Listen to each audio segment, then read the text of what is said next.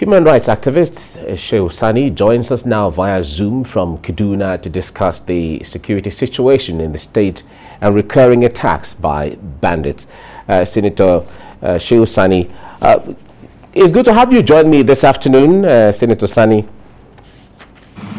Thank you for having me. Great. Now, it's really unfortunate everyone is so concerned regarding the issue of killings in parts of the country, and if we narrow it down to the recent development where the son of Senator Bala Ibn Ala Abdul Karim was killed in his home in Kaduna State, it draws attention to the more attention to realities on ground. And according to the statement by the senator, he's saying that well, his son, the life of his son, is not more than any other Nigerian, and that he's hoping that the death of his son will play a role in finding lasting solution to the challenges of Nigeria. I wonder what you make of this when Nigerians are saying that this security challenges have been in the outskirts of large cities. Right now, it seems to be coming into the city, and it seems nobody, everybody one way or the other is being affected. Well, thank you for having me once again. Well, first of all, my condolences to the distinguished senator about the killing of his son. And secondly, it is a fact that Kaduna and states in the northwestern and north central parts of Nigeria are virtually under the siege of bandits. And these bandits have been operating most times by blocking roads and sometimes raiding outskirts of cities and targeting schools. But on the issue of the late Abdul Karim, it's unusual. Though any criminal activities nowadays can be attributed to bandits, and the name bandits are used for armed gang of people that operate in the bushes of the northwest and that have been kidnapping people and students and other sections of the society.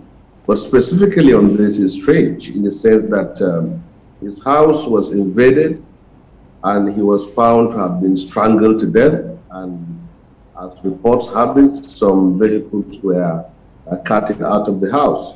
So what we know about bandits, when they hold their victims, they forcefully take him off to wherever they want to, make phone calls and make demands for ransom. But in this case, is unusual. So it has a hallmark of an assassination as far as I'm concerned. But the way bandits operate in this city is not as what we have seen in the case of Abdul Karim Bala Ibn Ala. But in every case, criminals that have been terrorizing the states have been doing it with impunity, and it is clear that nowhere is safe and nobody is safe. They have done it with Greenfield University, Bethel High School, and Nigerian Defense Academy and other schools in the state. So in this case, I can perhaps say it is more of work of an assassins that have targeted him from the points of the statement made by the spokesperson of the father of Abdul Karim. All right. Kaduna State is seen by so many people as the military headquarters of Nigeria, or the security headquarters, with the sighting of military institutions, the defense equipment manufacturing, and so many others that are cited in Kaduna State. How concerned are you, or maybe even, let me use the word disappointed, are you that security challenges can be so high within Kaduna State with the sighting of all of these military centers, universities, headquarters of different things with different parts of the state? Well, it is not only disappointing, but it is disgraceful and shameful that with over a dozen presence of military formations in the state, people are still insecure. It's unfortunate that with all the trillions being pumped into security and defense, and with the large presence of military and other segment of the security apparatus in the state, people can be kidnapped at any time. And it has not just, it's not just restricted to the city, but outskirts of the city, but in the northern and the southern part of the state. Virtually, we are in a state of war. There are about 4 entrances to Kaduna, from southern Kaduna, from Abuja, from Lagos, and from Zaria. And you can virtually say that it is impossible for you to go out or inside into the state without the fear of falling into the hands of bandits.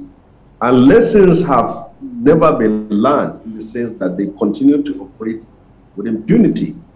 And unfortunately, the authorities have still not been able to get to the root of those who are behind these kidnappings and killings.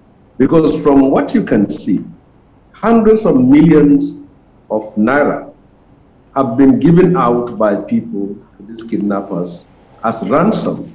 And each time any of these kidnappers is been arrested, you will see a hungry, a famished, a wretched-looking person. And then you ask, where is all this money going? And not only that, hundreds of villages have been displaced, and people have sold their homes, their farms to pay ransom. All right, we have Senator Sanni, that has been able to protect our people. Yes. It is not disappointing, it's disgraceful and shameful that at this hour, at this time, in the history of our country, our people are living in fear and the government appears to be helpless. All right, Senator Sanni, let me ask you this before I let you go. Reports from Borno State indicates that members of the terrorist group Boko Haram are repenting in droves. In fact, the last report shows that close to about 3,000 of them had repented. And the Borno State government is holding a meeting as regards how to approach and how to handle or go forward with them.